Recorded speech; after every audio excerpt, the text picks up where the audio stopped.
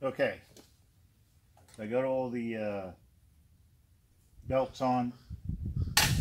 Drive belt. This is the belt here that's for the blades. This is the PTO.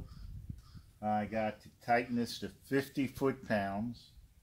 I'm going to go to Trusty Harbor Freight because it's got a little more than 1.5 inches deal here to grab it. And I'm going to got this set at 50 foot-pounds. And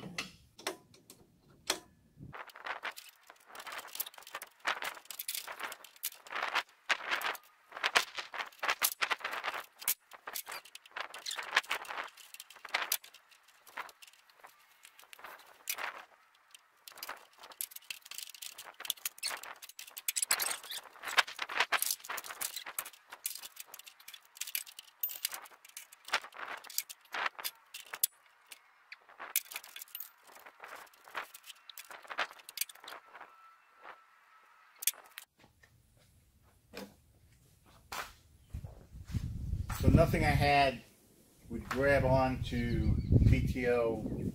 It's got 2 flat spots that you're supposed to hold when you're torquing it down. Anything I had kept slipping off, so I made a tool, a little piece of bar stock, a couple of pieces of metal, and what it does, it grabs the 2 flats. So now I can put pressure on it, get my torque wrench in there, because I was struggling before trying to get it all done. There we go. And now I can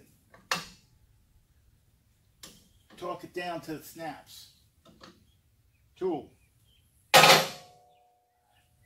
Alright, 50 foot-pounds. You torque this guy down to.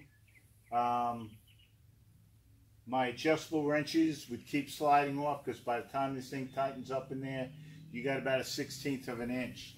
So I made something to go in there and grab, and I was able to torque it down. All I did was weld 2 pieces of steel at 1.5 inches, because it's a 1.5 inch wide, and was able to torque this down.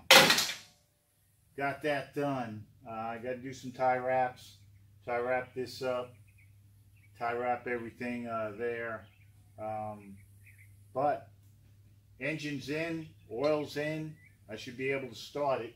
I'm going to clean all these tools in case something goes flying. I don't want tools to go flying, so I will get to that in a bit.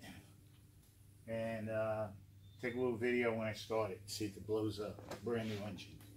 Bye.